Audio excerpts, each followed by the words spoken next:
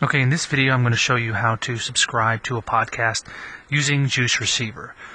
Now with Juice has to be up and running already for you to go ahead and subscribe to a podcast. You'll see it opens up in your subscriptions tab, which is great.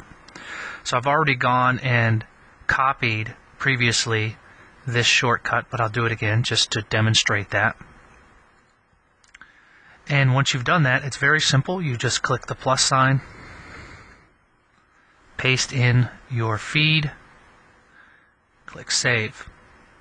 And once you've done that, once you click check for new podcasts, it will begin scanning.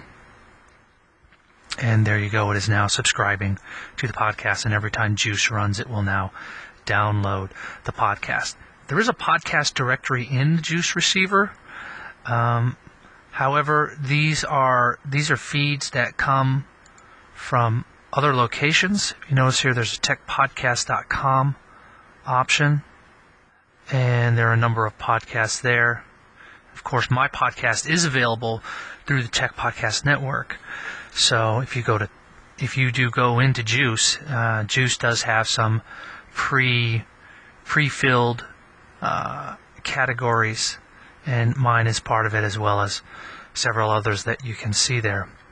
So that's how to subscribe to a podcast in Juice, and I hope that this helps you out. And remember, this video is brought to you by JesusGeek.info.